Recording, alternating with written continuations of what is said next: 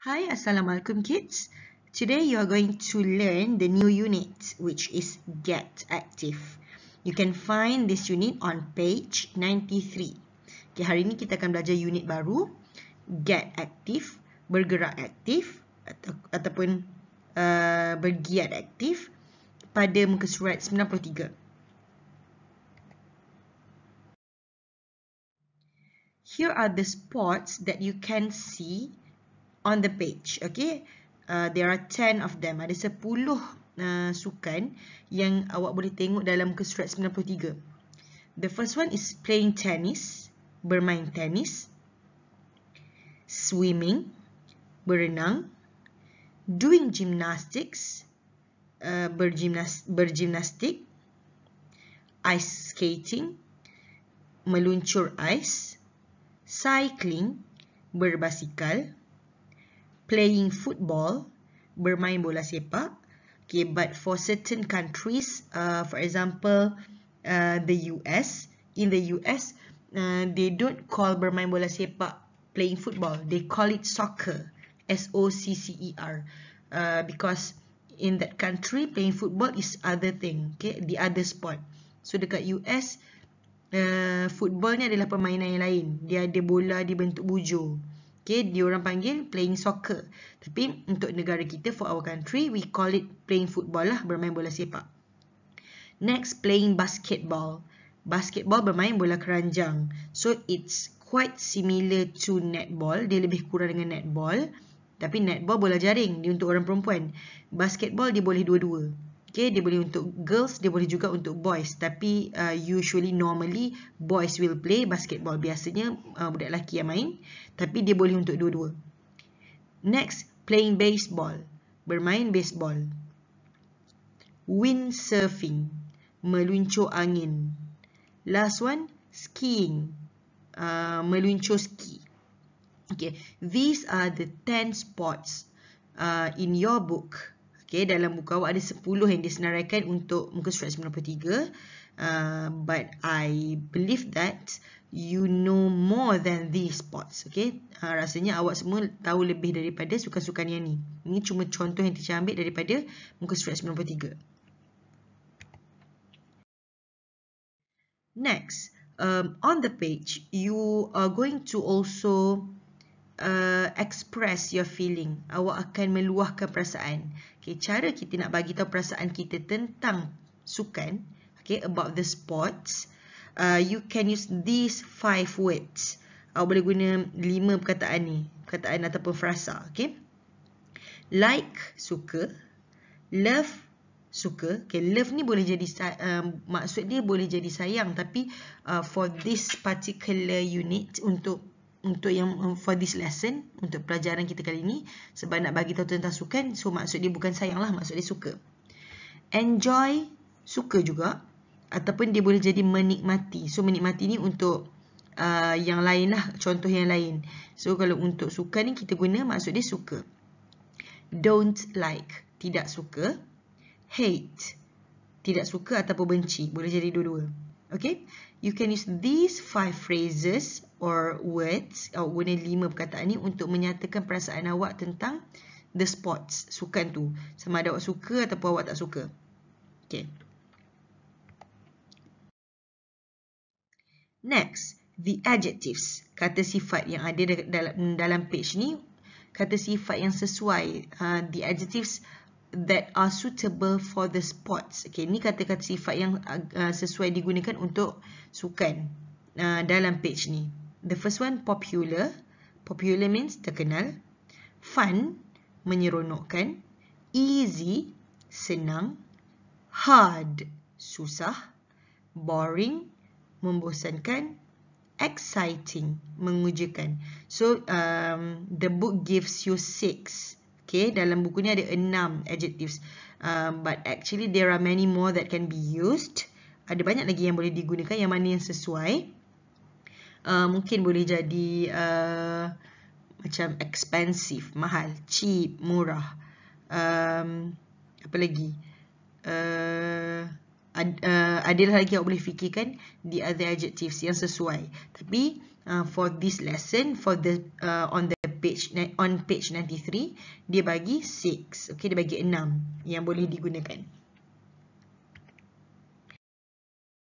Okay, so now I'm giving you the example on how to write the sentences using the name of the sports and also the reason. Okay, teacher bagi contoh macam mana nak tulis ayat ni, yang ayat penuh, ayat lengkap dia bagi tahu perasaan dia tentang satu sukan, and then ada reason, sebab.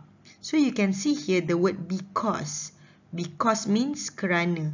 We use because to give reason. Kita gunakan because ni, kerana ni untuk bagi sebab.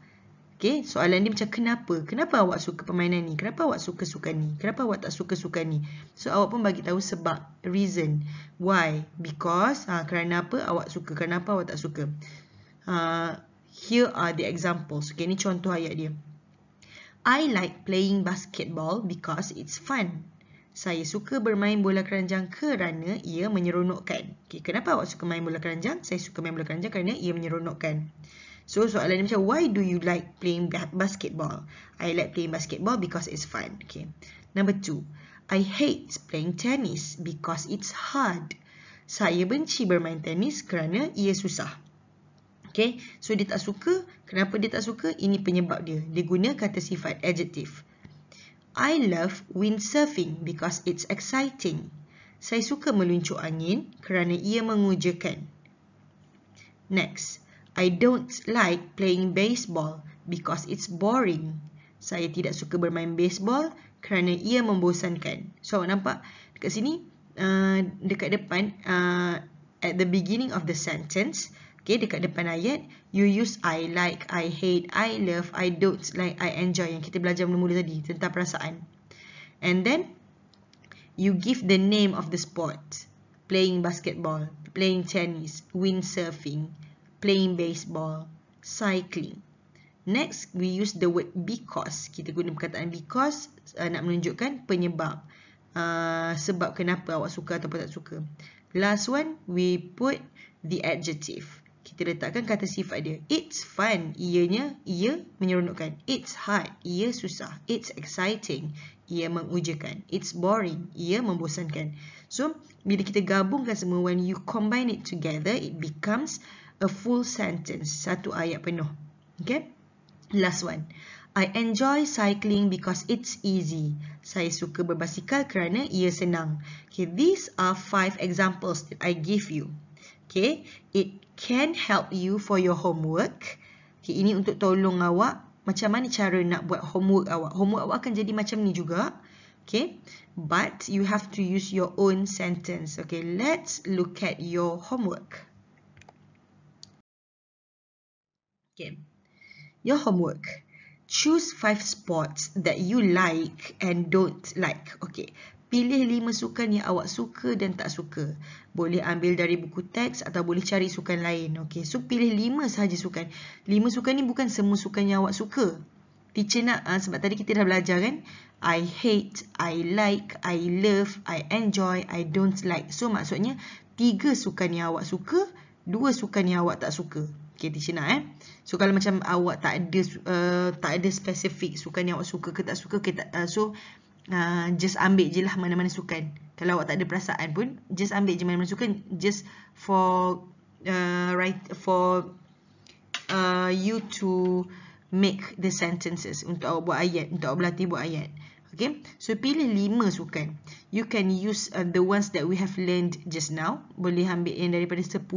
Kan tadi teacher bagi 10, so awak boleh ambil 5 daripada situ. Or you can choose other sports. Boleh pilih juga sukan yang tak ada dalam ni. Contohnya lah, yang paling senang, playing badminton, running, jogging, what else?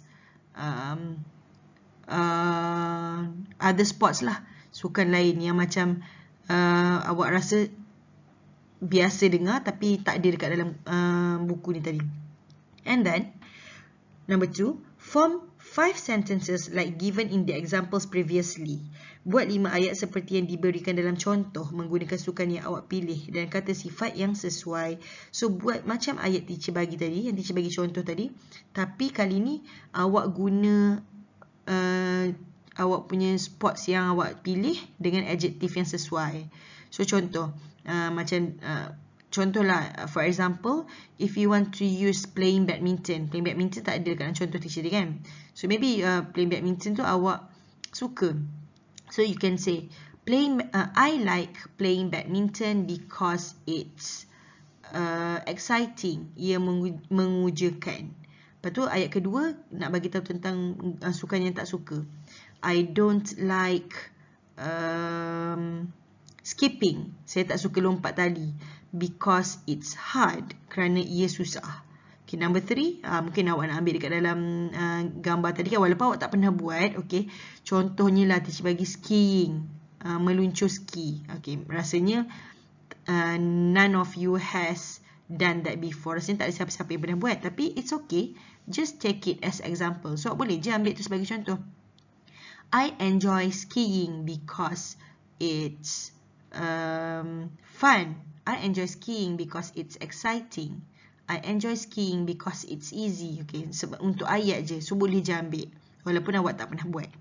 Okay, so buat sampai 5 ayat. Satu ayat I like, the second one I don't like, and then I love, and then I hate, and then I enjoy. So 5 sentences. 5 ayat dengan 5 sukan dengan 5 adjectives yang berlainan. And then, so awak boleh tulis ayat tu either in your yellow book or in any paper. So teacher bukan nak suruh hantar ayat tu. Okay, tapi kalau awak nak buat ayat tu dalam buku lagi bagus. Kalau tak nak buat dalam buku sekalipun, boleh tulis kat dalam kertas je. Sebab yang for your homework, for today's homework, teacher bukan nak suruh hantar ayat dalam buku. I want you to record your voice reading the 5 sentences. Okay, yang awak kena buat, rakam suara awak baca 5 ayat tadi. Yang teacher bagi contoh tu lah, yang teacher cakap tu lah, yang awak kena pilih sports yang mana awak nak. So, awak dah tulis kat dalam buku ataupun dekat dalam paper biasa ke. Okay, tulis dalam buku lah senang. Okay, tulis dalam buku. And then awak baca balik ayat tu, record suara. Okay, rakam suara awak. Last one, send your recording to the GC or WhatsApp. So, hantar rakaman suara awak kepada teacher melalui GC ataupun WhatsApp. Yang boleh buka GC, hantar ikut GC. Okay, so kalau nak hantar sekali ayat tu boleh, tak ada masalah.